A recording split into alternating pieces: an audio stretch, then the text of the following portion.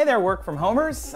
I reckon this odyssey is just the beginning of a lot of people feeling bored and looking for something to do when they're at home. So I gathered 3 simple science things that you can try out in your own house using the stuff that you see here.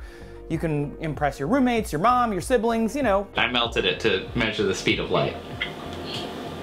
Wow. Whatever you want. I just thought maybe it would be really fun. So let's kick into it.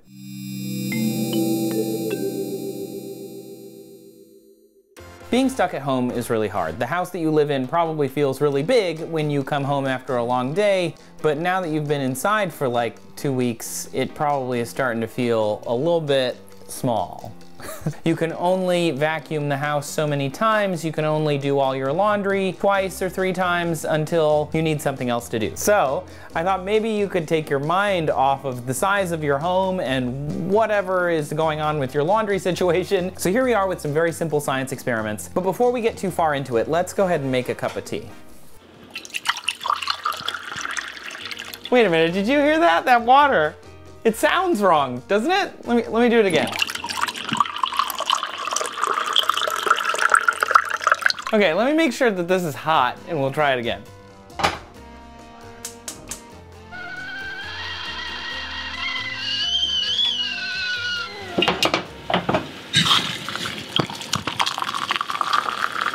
Oh, that sounds a lot better. You can hear the difference between hot water and cold water. So the reason this happens is due to fluid dynamics. See, water is a chemical containing 2 hydrogens and 1 oxygen. At room temperature, the water contains a specific amount of energy and it's pretty sticky, actually. Like, it tends to stick together. Think surface tension. As we heat the water, we're imparting energy to it, and as the molecules gain energy, they get excited and literally start to move around inside the fluid faster. If we keep heating it, the additional energy causes them to burst forth from the surface and become a gas, and they're zooming around, and as they calm down, they start to lose energy again, and they condense on other surfaces, like a cold beverage. And the reason that your ears can tell the difference is because the cold water has less energy in it. It's literally thicker than the hot water. In chem speak, it's more viscous. Is that not incredible? It is. So now that you know that you have this ability, Flavia had the idea of putting it to the test. Hi, babe. Hi. This is Flavia. So what are we doing? I prepared hot water and cold water, more like boiling water and water from the freezer, and we're gonna see if Trace can tell the difference. Okay, and you can play along at home too. We've got a microphone here so you can hear what she's pouring. I'm gonna cover up my eyes, and we will not audibly tell you the answers, so if you cover up your eyes at home too, you can play along. Okay, here we go. And if you hear rain, I apologize. I can't do anything about that. How many fingers am I holding it? I have no idea. My eyes closed also. Because I don't know. I'm it just feels, it feels right. Ready? Ready. Number 1.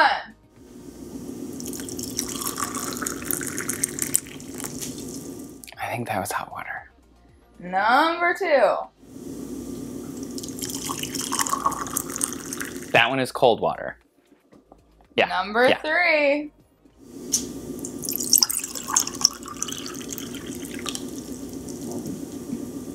I think that one was cold water too. All right. Blindfold. How'd I do? You got the second one wrong. It was hot, hot, cold. Oh, but I was close. You were close because I went hot twice in a row. I think you were waiting for the cold. Maybe I was. How did you guys do at home? Let us know in the comments. You can also do this with your friends or with your family while you're social distancing. That's right. So thanks, babe. You're welcome. Use a chocolate bar to determine the speed of light. Okay, so now that we've got back on track, now let's talk about the speed of light. Over the years, a lot of people in the comments have asked me how we know what the speed of light is, or how we knew what it was before we had space travel and computers. And it turns out it manifests itself a lot in our everyday lives. We just don't really pay that much attention to it. For example, a microwave uses light to heat your food, so you can use it to find out the speed of light. Well, a microwave plus a little bit of math. You can get a chocolate bar if you're allowed to microwave one. Go to the microwave, open it up, and look at the door jamb. Inside of the door jamb, it should have the frequency of the wave that the microwave uses. Write down that frequency. Next, remove the rotating dish from the microwave. Place your target on a microwave-safe plate in the center of the old nuker.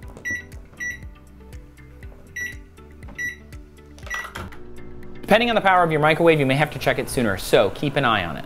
While it does that, I wanted to say thank you for watching this. If you are a patron, extra thank you. If you aren't, it's really easy to join, and every dollar goes to supporting this channel and making it better. Another way you can support the channel is to share this video or share your favorite video from the channel with your friends. I'm trying to grow the channel and I can't do it without you. Oh, the microwave. Okay. So it turns out this isn't as simple as maybe it was posed to be in the book that I read.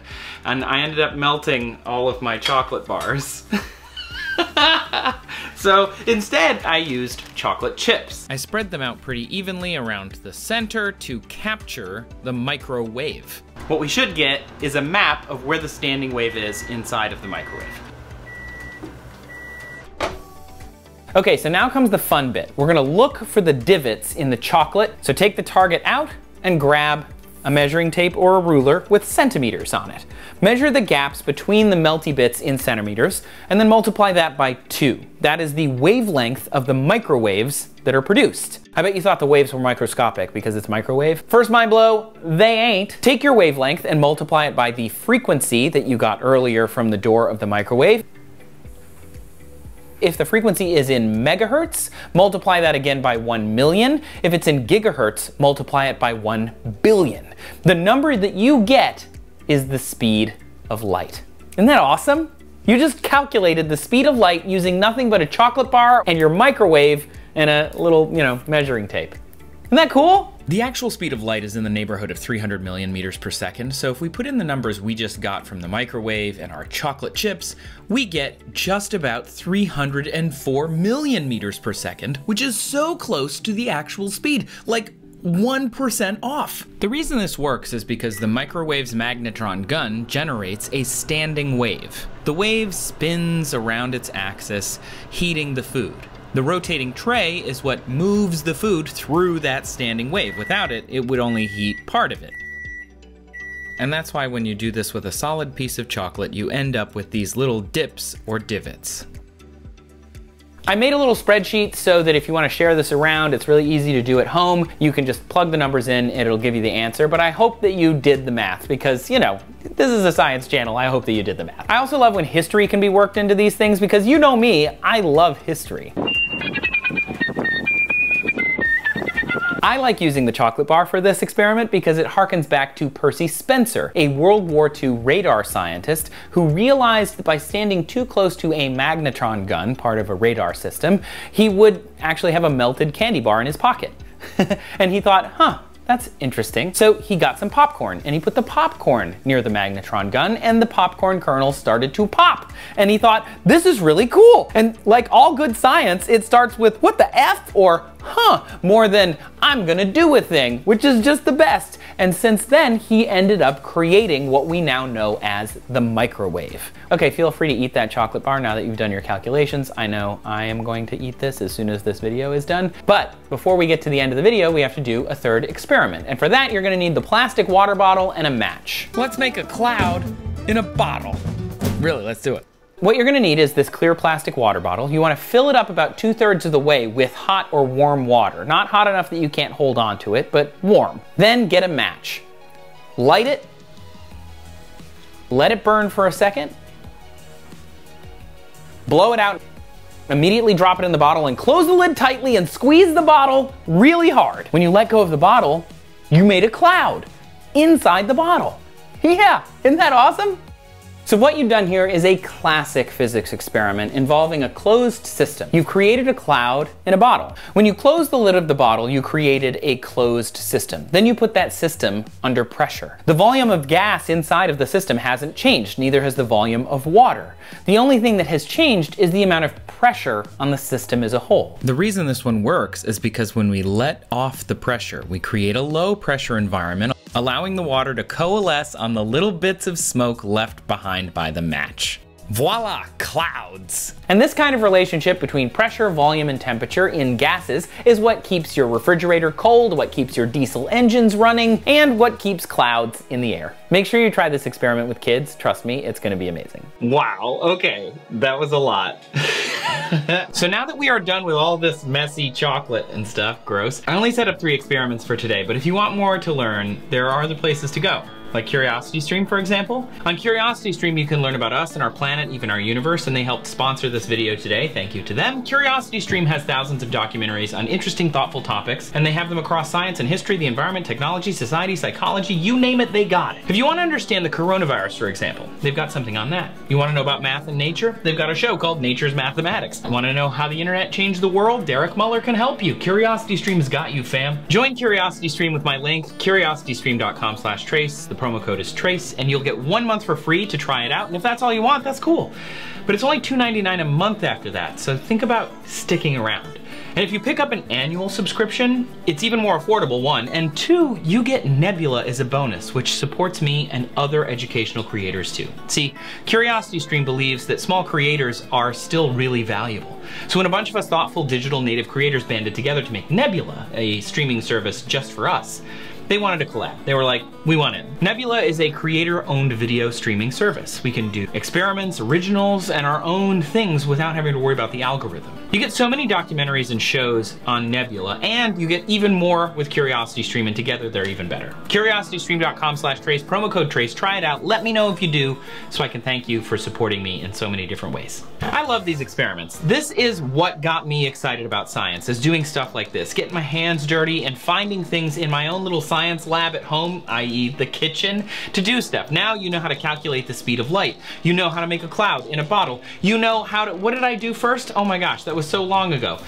You can do all sorts of cool stuff, and there are other science communicators all over the internet doing stuff like this. I put a couple links down in the description. If you need a little science in your day, what better place than to come to science enthusiasts like us right here on your phone, tablet, wherever. So make sure that you tweet at me, you tag me in your stories if you end up doing any of these experiments, and let me know if you want more science like this in the comments. I love doing it. It just takes a little longer than I'm used to, but I'm totally into trying. Brother, I'm filming right now. You're wasting my film. What's that from? It's from Rush Hour 2, obvi. Tell everyone to like and subscribe. Support him on Patreon. Like and subscribe on YouTube and Twitter. And tell friends who you think would also like his content to like, subscribe, and support him on Patreon. It helps him create better content, just like this. Also, what's on the table? It looks really good. Chocolate. Oh. Yeah, it's pretty great. I melted it to measure the speed of light. Wow. Yeah, it's cool. Like cooking a chicken if you slap it hard enough. Wait, no, that's not light. What? I gotta go. I'm working. Google it. Okay, bye. Keep your hands clean.